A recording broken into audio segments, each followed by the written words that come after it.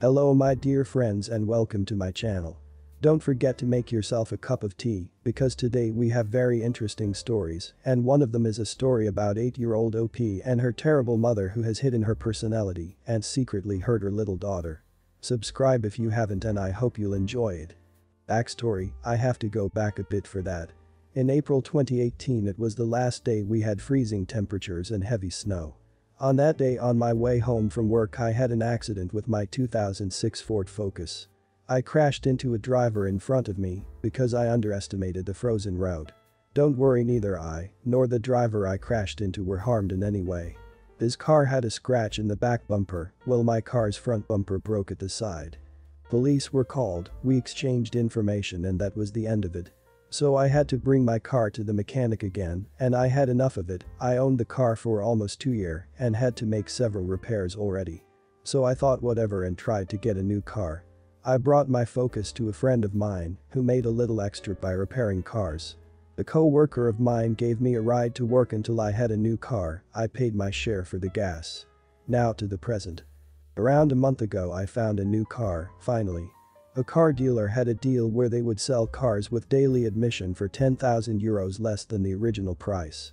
After a short time thinking and some dealing with my bank account manager, I'm now the owner of an 2018 Ford Focus Sport Edition, completely black except for the roof and the top half of the side mirrors which were red. The car is great and when I bought it he only had around 15 miles. Sorry for the long backstory, onto the actual encounter.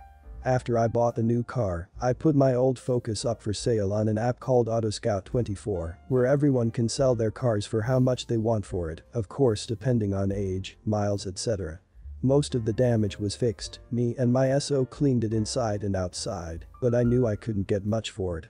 So I put the base price at €350 with the option of bargaining. In my first post I told you that I live in the old town of my home city.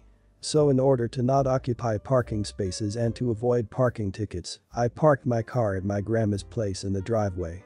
Her house is in the countryside so it won't bother anyone and I could take good pictures for the ad. 2 days ago while I was at work I got a call from an unknown number. The guy left a message that he wanted to take a look at the car. I called him back, told him where the car was and that we could meet there after my shift was finished. He agreed. After I'm done with my shift I drove immediately to my grandma's place to wait for him. Past. ED. Entitled Dad, ES. Entitled Son, around 17 or 18, me. Master of Disaster, GM. Grandma. Me and ED agreed on meeting 15:30. I was there early, parked next to my old Focus, went inside to tell my grandma I sold the car today and checked if everything was still alright. ED and ES arrived half an hour later than agreed, explaining the place was hard to find. I shrugged it off because I could tell they were not from around here. So me and ED take a look around the car, I explain everything to him, fix damages etc. He asks me about how many miles, horsepower etc. the usual stuff. While I was talking with ED I noticed that ES wasn't paying any attention. The car was supposed for ES according to ED. ES rather likes to take a look at my new Focus instead. ES. Damn, that's a nice ride. Me. Thanks. ES. Can I take a ride? Now I'm very picky if it's about my new car, but who wouldn't, and by the way I had a feeling he didn't have his driver's license for very long. Me. Sorry, not happening, I just got the car a few weeks ago. ED. Come on, let the boy have a little fun. Me. Sorry, still not happening, and by the way we were talking about my 2006 Focus, not my new one. ES. But I like this car. ED.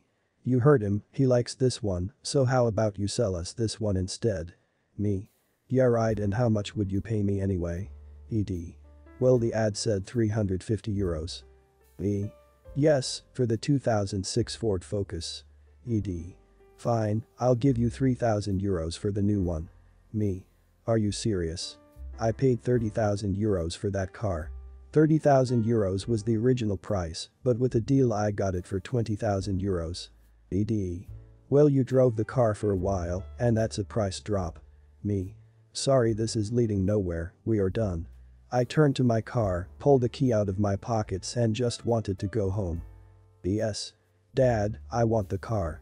ED grabs me by the arm. You heard him, hand over the keys.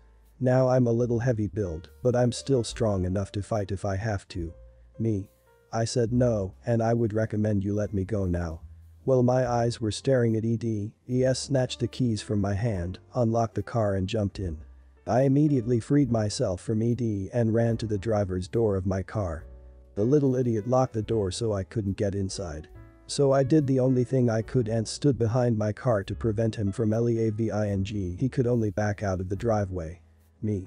Tell your kid to get out of the car before I call the police. In the commotion, my grandma came outside. GM. What's going on? Me. Grandma, go inside and call the police, they try to steal my. I couldn't finish my sentence because Ed shoved me aside so ES could drive away.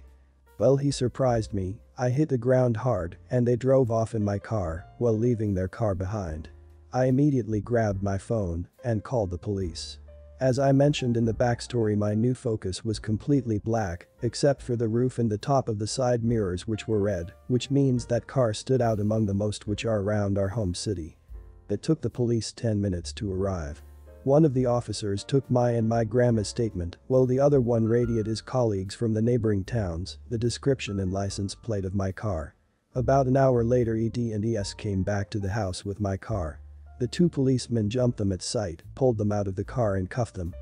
ED tried to talk him and his son out of the situation by telling the police they only did a test drive.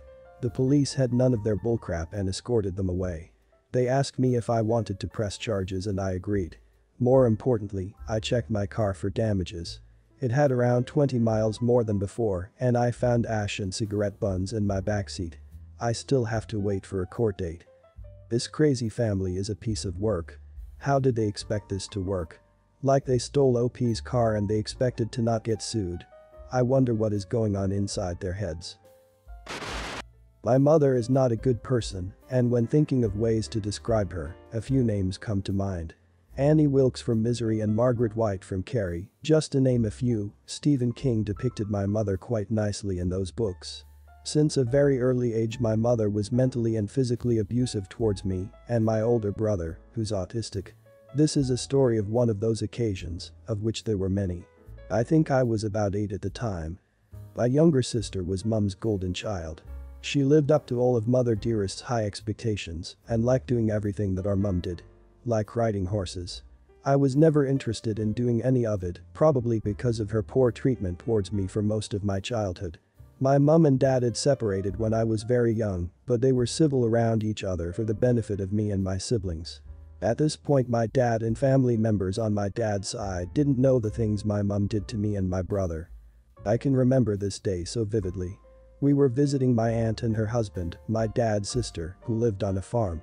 They were all interested in riding horses, but knew that I wasn't, which was never an issue to them. My mother, on the other hand, wasn't so understanding. My sister, 5 at the time, was riding around on a Shetland pony with my uncle walking beside her, and I was sitting on the veranda watching her. My brother had walked off down the driveway a few hours before this, so was nowhere in sight. He's high-functioning autistic and was fine to be on his own. He was 11, and this was in a small and safe rural town. While sitting and watching, my mother walked up to me. My dad was with my aunt on the other side of the farm. "Mom, why won't you come and ride with your sister?" Me. "Because I don't want to." "Mom, don't be a spoiled brat. Get up off your lazy butt now." Me.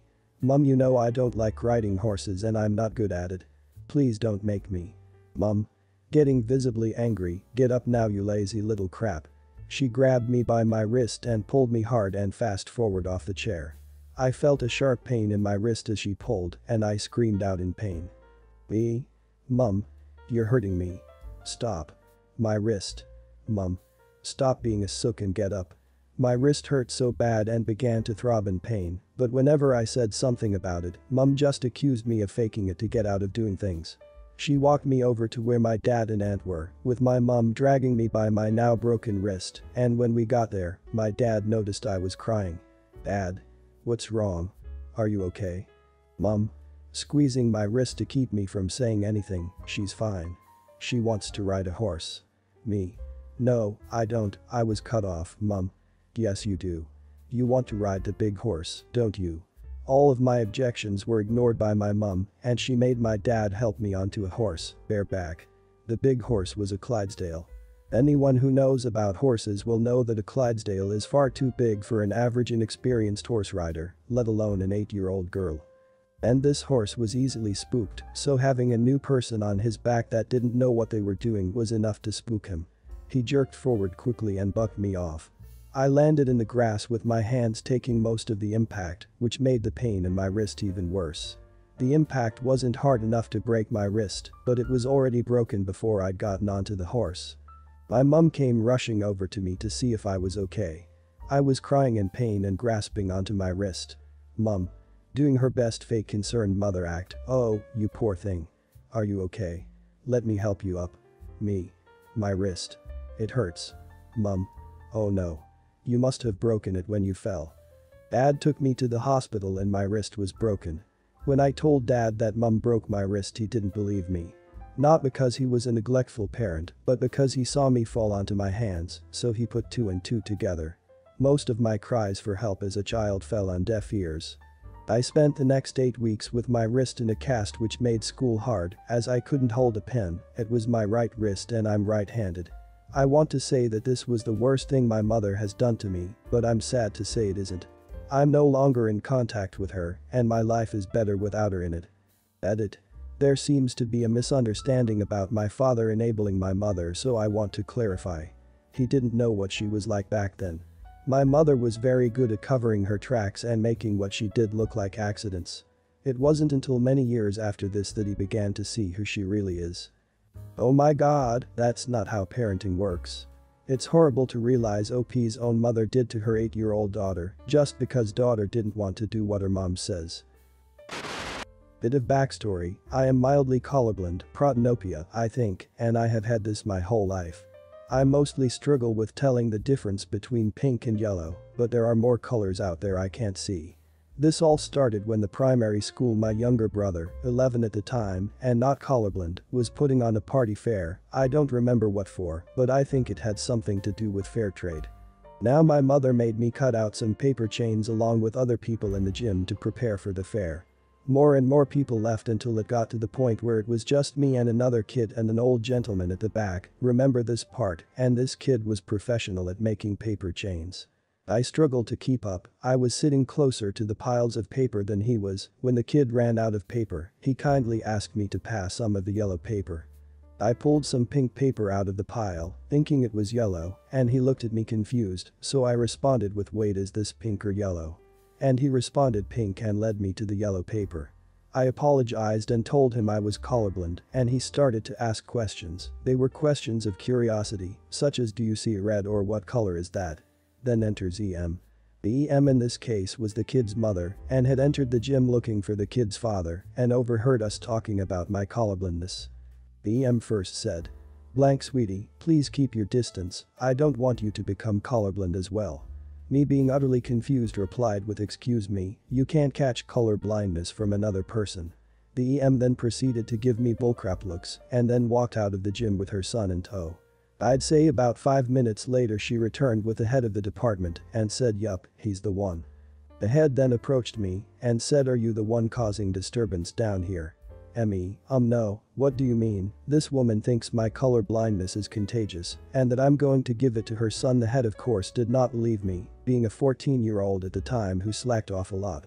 My mother overheard the conversation and walked in and started to defend me until the EM yelled, "Color blindness is contagious and you're going to give it to everyone here if you don't leave."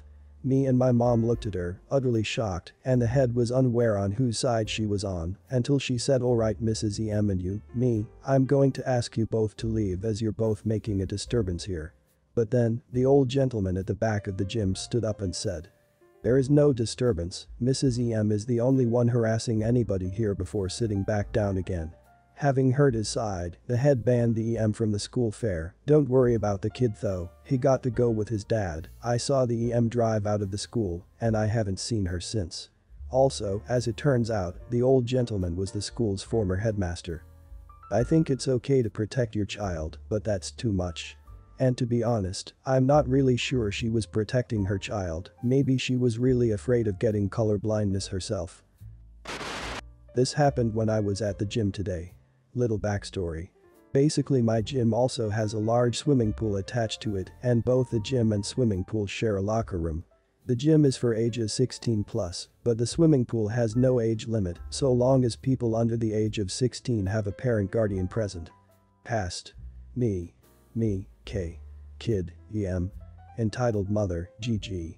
Gym guy. I had just finished my usual 2.5-hour session in the gym.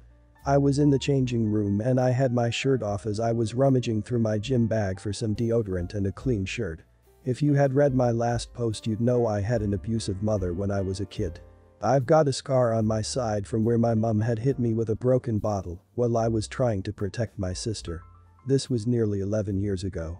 While it's mostly faded there is still a jagged line that is still visible as it was quite a deep wound. I hear the door open and I see a middle-aged woman walk into the men's changing room. My first thought is perhaps she's made a mistake, but no. She just stands by the door, looking at a kid probably around 13 or 14 years old. The kid looks like he's about to die of embarrassment. "Okay, Mum, just go. I'll be out when I'm ready." EM, no darling, I don't trust these places. They can be dangerous men lurking here. God only knows why your father let you come here. Me, sorry to interrupt, but this is the men's changing room, you really shouldn't be here. GG, yeah, some of us are trying to get changed here. Sod off lady. It's at this point she sees my scar, as I still haven't put my clean shirt on. EM. You there, you must cover up that disgusting scar. It doesn't make you look big or cool. You shouldn't be proud of a mark like that as it makes you look ugly and no one is attracted to it. Before I can even utter a single word or think of a sarcastic comeback, she grabs her son and walks out. Me and the other guys exchange a what the hell look and have a laugh. I say my goodbyes and leave. I'm meeting my fiancé for dinner and wedding talk, then I'm on a night shift. I just couldn't believe that happened, it's so not normal. I cannot understand that overprotective parents who are sure their baby will need protection for the rest of their lives. Well guys, that's it for today. If you end up enjoying this video please consider subscribing, and if you missed the last episode on the channel I'm gonna link it right here, the story about a young talented OP, her best friend and friend's mother, who tried to steal OP's iPad for what she'd done to her precious son. Check this out if you haven't, and I'll see you in my next video.